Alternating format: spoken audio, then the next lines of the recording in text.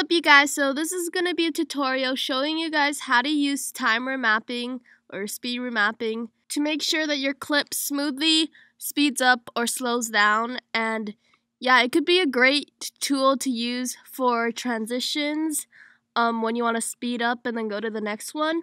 This is also a tool that probably most of your favorite filmmakers use because it's just such an easy and nice transition into a new clip. So yeah, let's get started. So here I have these two clips, and these are two good clips to work with because I know I want to slow down when he's doing the trick, and then when he lands it, I want to speed it up kind of. So first thing we want to do is make the cuts that you want to cut. And then I'm going to press my first clip and then right click and then go all the way down to show clip keyframes and then time remapping and speed. So now time remapping is added to our clip.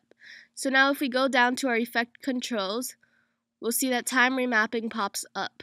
So now let's go to the left and scroll up so that we could see more of our clip pop up and we can also see the keyframes that we'll be adding. Okay, so here is the beginning of the clip, and I want it to slow down once he gets in the air and does his trick. So I'm going to drag forward to where he does that, and then I'm going to press the keyframe button. Then I'm going to go to where he lands, and then I'm going to press another keyframe button because after he lands I want to speed up. So we're making keyframes every time we know that we want to slow down or speed up. And then he lands it. I want it to be normal speed from here, so I'm going to press another keyframe. And then I'm going to press a keyframe at the end so that I speed up in the end. Okay, so now we can see that our keyframes are added onto the clip.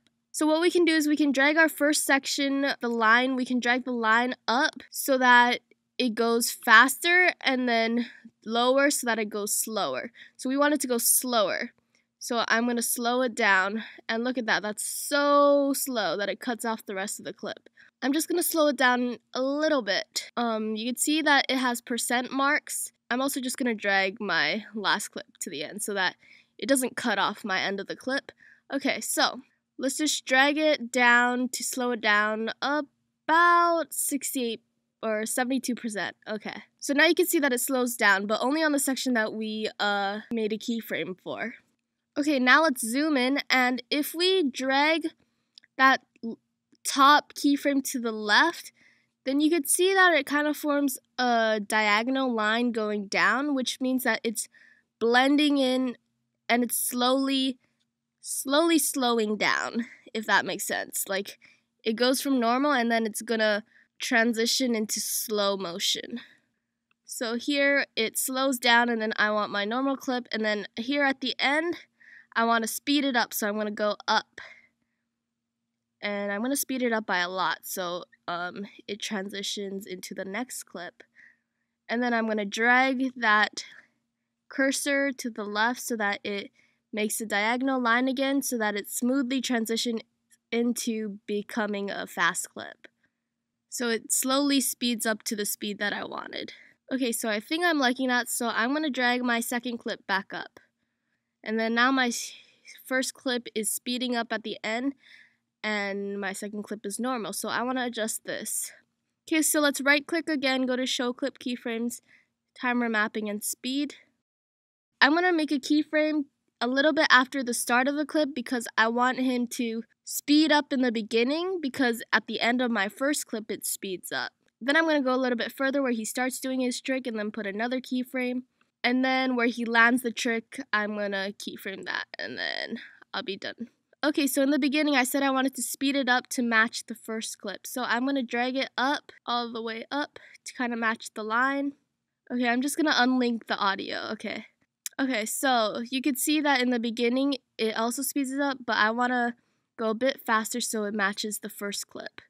Okay, I'm just going to speed up the first clip as well. Okay, so now both of them speed into each other, which I think looks pretty cool because it's like a nice little transition.